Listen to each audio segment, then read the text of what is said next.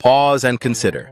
The genetic difference between humans and chimpanzees is just about 0.5%. Yet, that minuscule gap has given rise to everything from the Hubble Space Telescope to Shakespearean sonnets, from complex philosophies to the digital world. Chimps, in contrast, use a twig to fish for termites. The temptation is to see ourselves as vastly superior, but the numbers suggest otherwise. Now, stretch your imagination.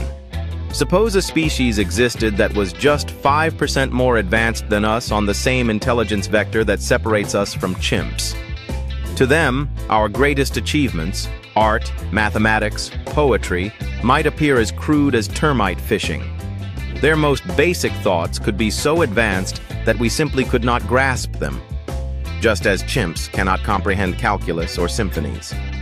Imagine the gulf in understanding, the vastness of cognitive space between us and such beings.